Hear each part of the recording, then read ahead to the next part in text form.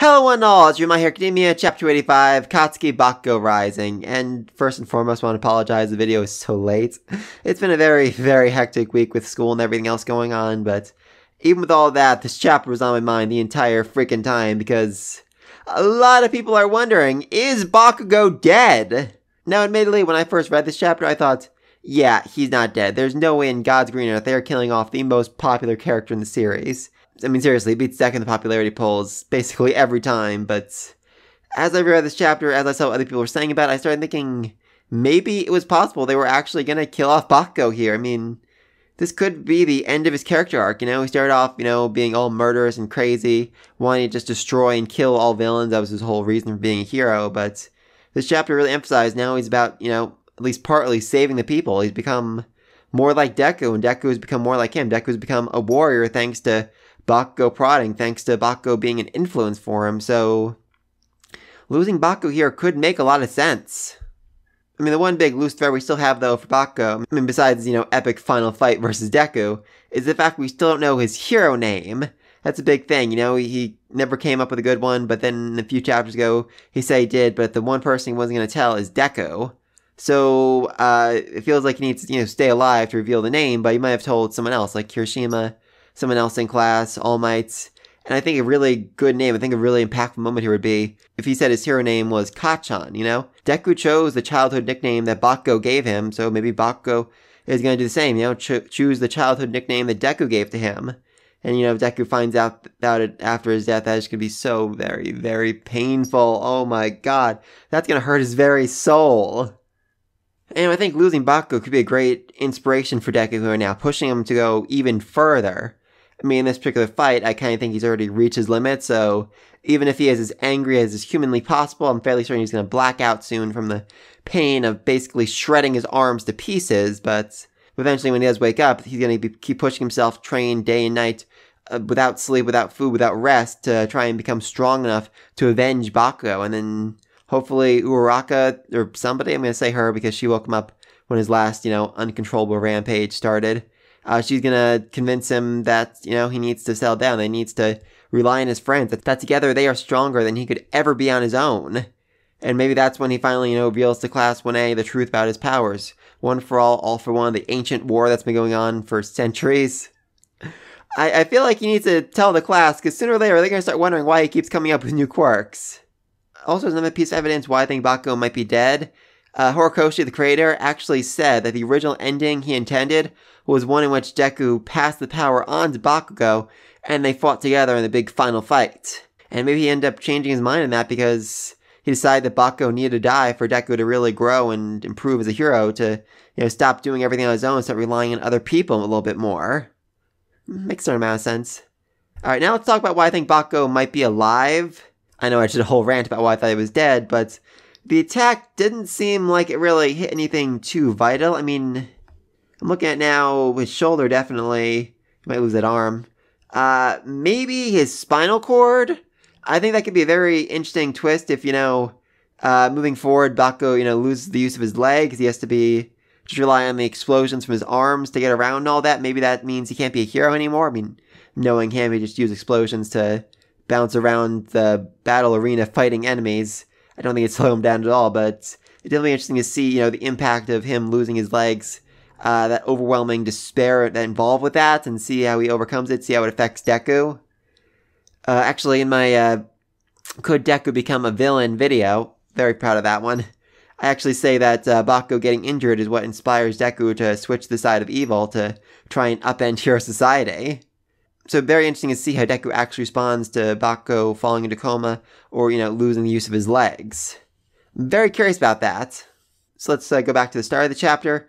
Very first panel is Deku being told that if he uses his arms, 2 or 3 more times, it will cause permanent damage.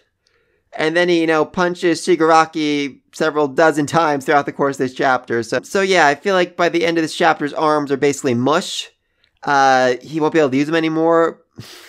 That would actually be pretty funny if Deku loses the use of his arms and Bakugo loses the use of his legs to become like a tag team hero duo. Together they form one full person. That would actually be pretty freaking hilarious. I'd love to see that. And then just like a whole lot of punching. Detroit smash, Wyoming smash, St. Louis smash, Texas smash, over and over. And like, wow, Deku's really going to win this. And then Bakugo's like, yeah, no. He is going to lose. You know, it's basically a match of endurance, and Deku can't regenerate. So, fair point. You know, while Shigaraki can regenerate, the series has mostly stayed scientific. They've tried to give a scientific explanation for why quirks do what they do. Like Bakugo, he doesn't just, make explosions with his mind. His sweat is like nitroglycerin, which, whole lot of problems with that, but okay, that's vaguely scientific.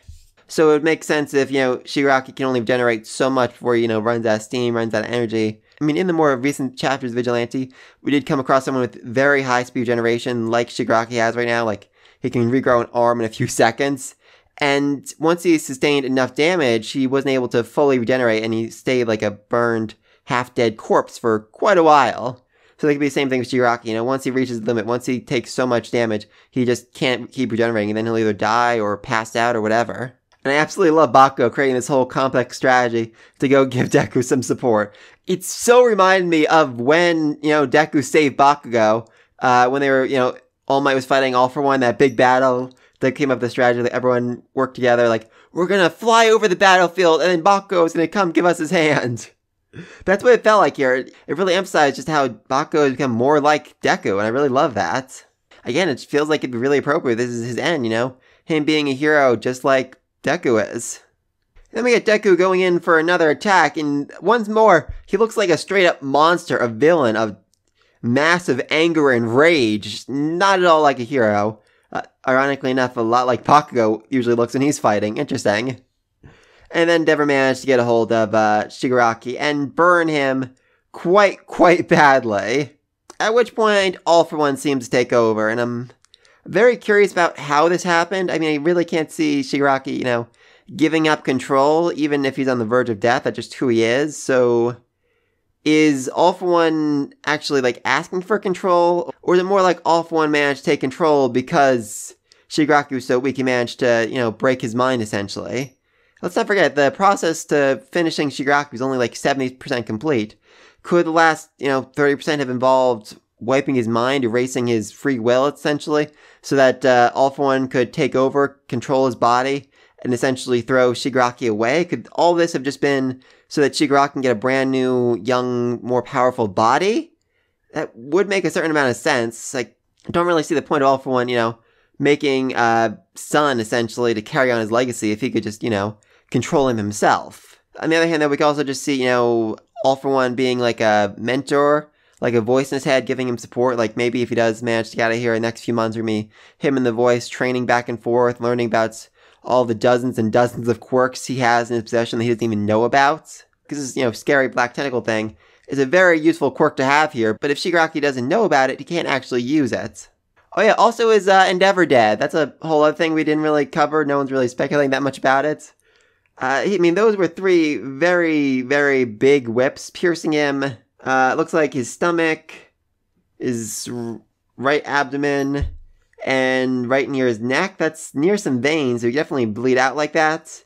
He also cauterized the wound. I don't think that's enough to kill him. Maybe we just put him in bed rest for a couple weeks. That'd make a certain amount of sense. And then the big ending. At that moment, there were no thoughts. In my head, my body just moved on its own. I love Bakugo as a character, but I just feel like that'd be such a perfect line for him to end up on, a way to kill him off, with him basically saying the same thing that Deku said when he ran in to save Bakugo in the very first chapter. It just feels so appropriate. I really don't know. I'm going back and forth on whether or not Bakugo's actually dead. Either way, I can't imagine Deku really has all that much fight left in him. I mean, you could certainly argue the sight of seeing his best friend injured like that is gonna send him into a blind rage, and he's gonna just go try and attack Shigaraki with everything he has, but I feel like just these few seconds it's gonna take him to process that Bakugo, was hurt, is dead, whatever, is gonna be enough for the adrenaline to wear off, and he's gonna feel all the pain of his, literally mincemeat arms, and that's gonna make him essentially black out more or less. At which point, we're really going to need something that can turn the tables, that can save the day more or less. And after the most recent chapter of Vigilantes, I think it's going to be a Suicide Squad. I think it's going to be a team of villains working for the government that's going to come in and save the day. That team's going to be Gentle, La Brava, Rapper, Kurogiri, if they manage to undo the brainwashing, I mean, having someone who can teleport here would be incredibly useful. And Stain, I really think it's going to be Stain. I mean, before this whole flash forward, All Might was talking about going to see Stain, so I guess you're going to see him, deciding to join the hero side because he doesn't believe in what Shigaraki's trying to do. And if Stain's on their side, maybe Spinner will switch sides too. That would make a lot of sense. So yeah, next chapter for like 3 days is definitely going to be an interesting one. Bakugo is seriously injured, maybe dead. Endeavor's seriously injured, maybe dead. I mean, Deku's basically done fighting, can't keep going anymore because his arms are literally in shatters. No matter how strong his will is, I feel like he's basically at his limits. And meanwhile, we still have Giganto destroying everything in his path. Stain would be very useful for stopping him, since all he needs is a drop of his blood. And Giganto is so large, I doubt he even noticed if he was cut.